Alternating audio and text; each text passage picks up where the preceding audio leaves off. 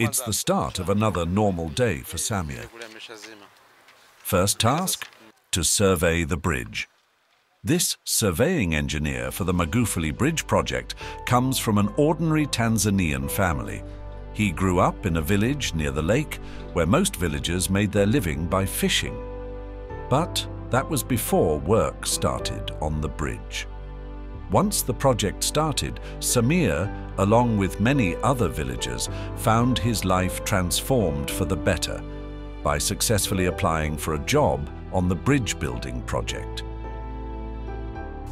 This bridge is more than a bridge because they make a friendship between these two countries, Chinese and the Tanzanian.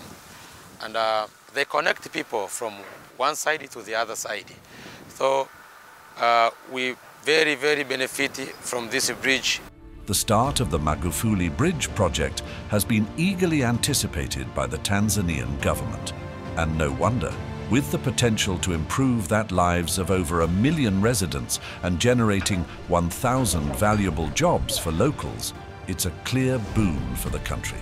What's more, by integrating key Tanzanian road networks and linking neighboring countries like Rwanda, Burundi and Uganda, it's bound to become one of Africa's most important international transportation hubs.